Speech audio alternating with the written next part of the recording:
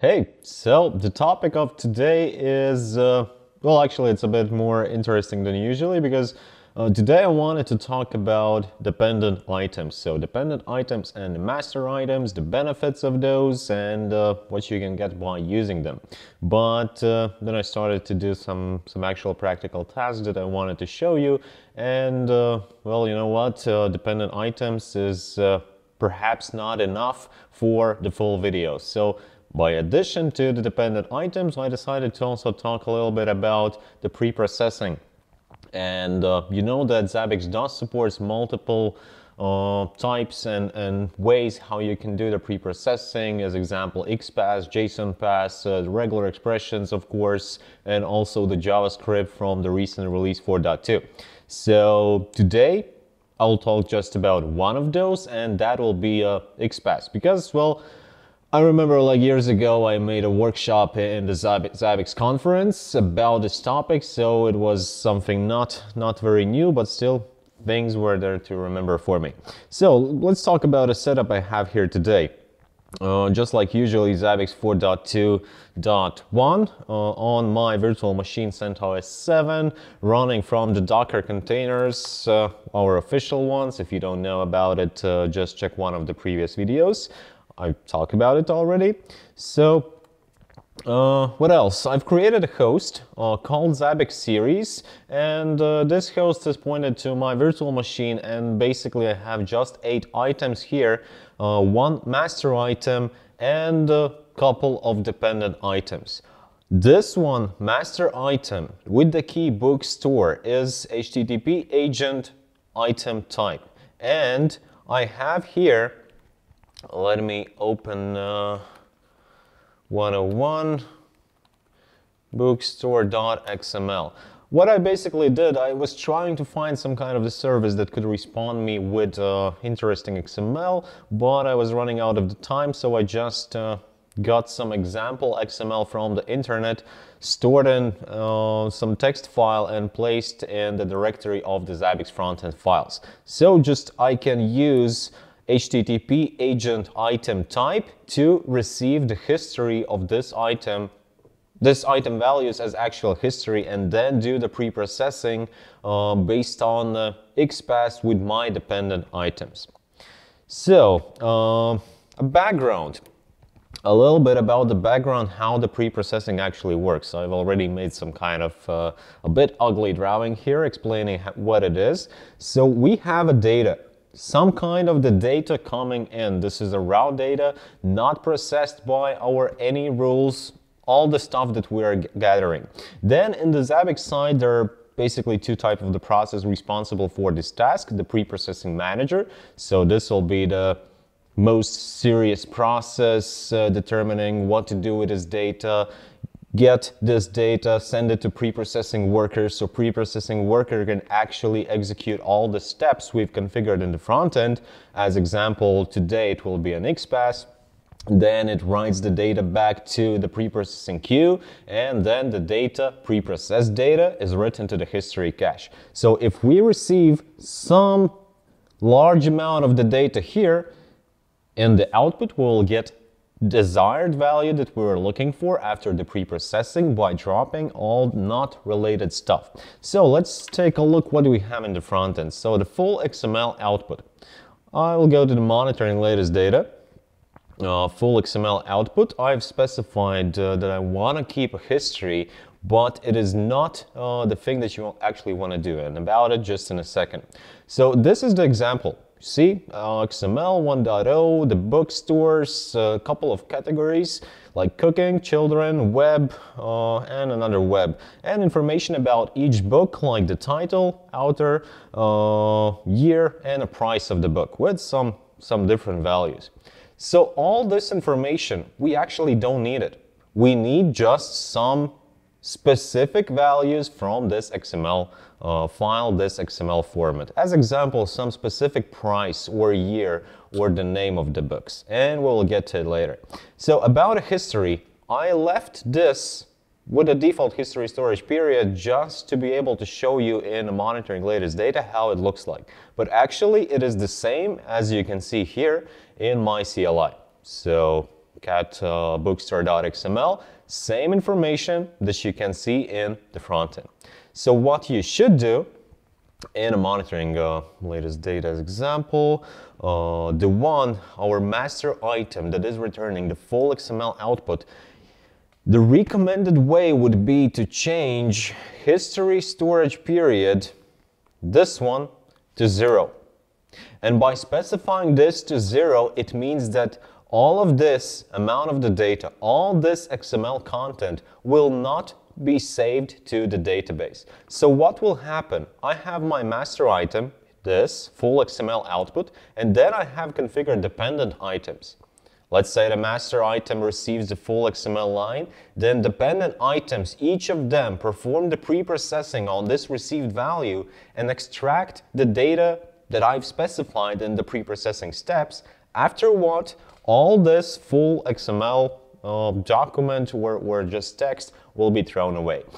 So we won't be wasting our database space, it will also positively affect the performance of the Zabbix, and that is definitely the best practice if you are using some kind of the items to receive a big amount of the text of the data and then just use a pre-processing to extract some meaningful. After that, no reason to keep this in the DB, just throw it away.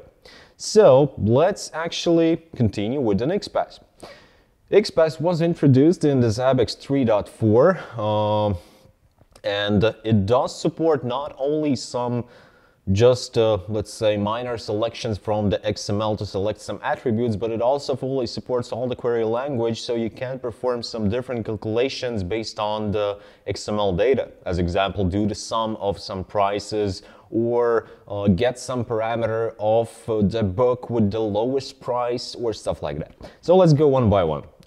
First of all, count of the books. You see, this is type is dependent item, where I specified that the master item is my full XML output item, the one which performs HTTP GET to this page to receive all this. Then, nothing additionally configured here, just history storage period as usually. There is no update interval specified because update interval is based on the master item. So each time this master item will receive a new data, also my dependent items will be populated. Then, key, we just need to figure something out based on the syntax of the Zabbix, but in any other cases it can be whatever you want. Then the most important thing, the pre-processing tab. And just one rule, XML XPath with the parameters, where we actually need to specify the XPath query in a correct syntax to get an output that we want to see. How to know all this? Well, first of all, the Google will be your help. Google about XPath. Remember that Zabbix supports XPath 1.0 version, not 2.0, so there will be a slight difference and limitation in terms of the query language that you can use.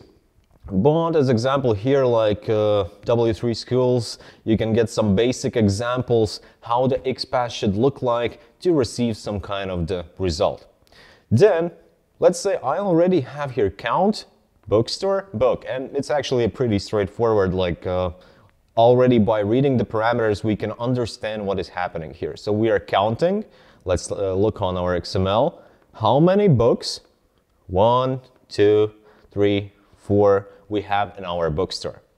And first of all, don't forget there is also a test functionality added in the Zabbix in a recent release. So let's say I've found out that I should use this parameter, but I'm not sure, maybe I made some kind of a mistake. So what I can do, click on a test button. There we go, we can see the already pre-processing step. And in the value, we should just copy paste our XML document. So copy paste it here. There we go. Apply and click test. And you can see the result of our XPath parameter. Of course, if I would be making some kind of the mistakes here, I would also see that in the test. Another option how you can test that if you don't want to use Zabbix Frontend for some reasons is CLI. So it is possible to do the XPath also from the CLI. And the syntax is XML lint --XPath. Then we need to actually write the XPath query that we want to use. So it would be this, count, then count of what? The bookstore and the books. So we are counting all the books in XML, and we need to specify which one. So bookstore.xml. And there we go, the output, 4. See, works. The next option, what else do I have? So this was pretty easy, like 4 books. We can verify that again in the XML. 1, 2, 3, 4. So absolutely true. Pretty simple. Of course, let's say if you're using some HTTP agent to actually receive some kind of XML from your web services example, or maybe the SOAP request or something else, after each request, if that XML will change, of course, also the values will be recalculated based on the preprocessing. So next one, a little bit advanced. Count of books with the language English. So let's take a look again on our XML. What do we have here? Like the bookstore, the book category, and then the title, language, English, English, Chinese, and also English. So in total in our XML file we have 4 books and only 3 of them are English. Let's say in this example we want to calculate how many of them are actually with a specified language. So all we need to do, again, create a dependent item, fill in the key representing what you are doing, specify the master item, which again will be the one which is gathering the full XML request. Go to the preprocessing tab and figure out the XPath query that you should use in a Zabbix to receive your desired result. Again, use Google XPath, some cheat sheet or PDF manuals. There's quite a lot of them. There are also some examples in the Zabbix documentation, so you could get this. Again, I am doing a count on a bookstore, book, then a title. So we have the language specified in the title, right? Language Chinese, language English. And I have a filtering here, so only if the language is English. And let's test it out. Copy. Again, let's do the XML lint. Minus XPath, provide the parameters and the XML file, the bookstore.xml.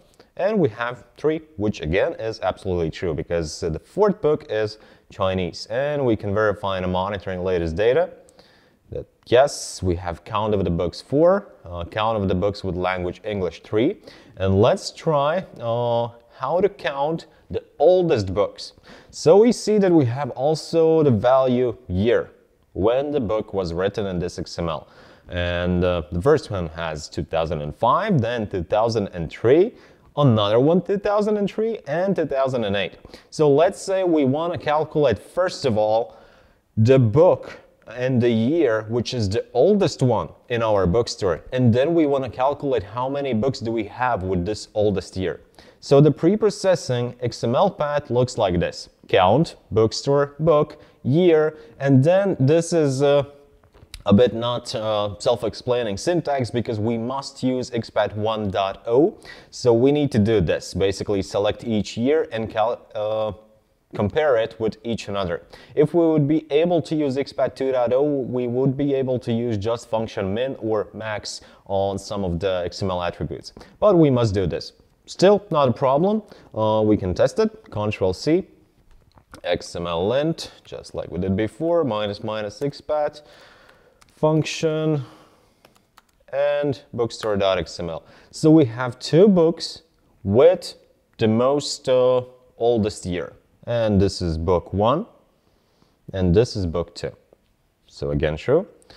What kind of other examples do we have? Maximal price of all the books. Again, might differ with each HTTP agent or any other type of item that gets the full output, and let's say you want to get some kind of a maximal value. In this example, we're talking about the books, but it can be whatever else, right? We might be doing some monitoring on the application level, on the services, or whatever else. So, preprocessing number. I am specifying that I want to receive a number. Otherwise, I would see the price in the price tags. So number, bookstore, book, price, And again, the syntax for XPath 1.0 to receive, which was this, the cheapest or the maximal price. You can execute this again, XML length. I'll do it like this. Count. Number, bookstore, book price, not check again one each another, and we can see that the highest price from the XML is $49.99. And we can actually verify that this is true. So, I don't know, we could be talking about each of these for newest book, oldest book, and total price of all books, but actually the logic doesn't change. Just the pre-processing query of the XPath is changing.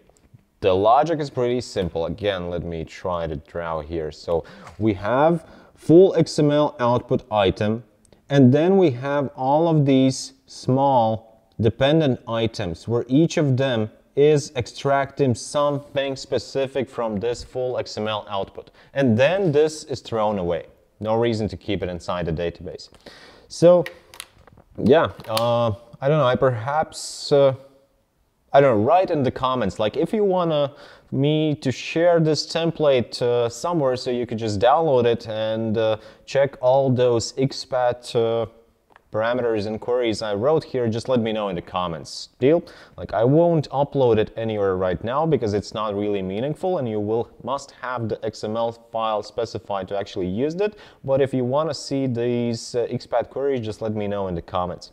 And long story short, this is a very powerful tool. Like, remember, before the version 3.4, if somebody wanted to monitor XML documents, XML outputs from the scripts, from the commands, again, all of the stuff should be done outside of the Zabbix with the scripts, and then just feed the Zabbix with already gathered, analyzed, pre-processed, transformed values. Right now, with the pre-processing functionality, we can throw away all of those custom solutions, all of those custom scripts, just get a value, analyze it outside with a Zabbix in a front-end without any, again, third-party tools, just specify the XPath queries, do some more serious calculation, not only extract one single specific value, but do those like select highest price, or select the name of the highest price, or the oldest year or the newest year. So there's pretty a lot of examples you can do with this, and the tool itself is very powerful. And don't remember that this is just one pre-processing type that you can use, not that you can use, but about which I'm talking in this video. So we still have quite a lot. Let's go into pre-processing. We could add another step and choose any of these. So there's still a lot of things to talk about, and we'll see, maybe the next one video might be about some other steps. And we also didn't touch about what?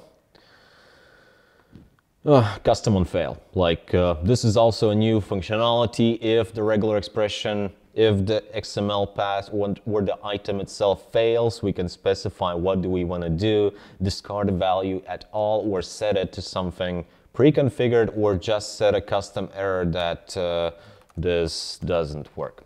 Again, the functionality is quite wide, and you need to decide how to use it and how to get best out of it. From me today, I think that is it about the XPath. As usual, if you have any other questions, comments, feedback, whatever else, just post it in a comment. Quite a long time we haven't made a Q&A video, and I do see that in the comments we have quite a lot of good questions. So Q&A video probably is coming up. Not sure when it actually be out, but soon. So this is the point where we should start thinking and searching for another guy who will assist me in shooting that video. So hope to see you soon again in the next videos. Click that like button, click the subscribe if you like these videos, and just like usual, thank you for your time, and goodbye. Have a good week.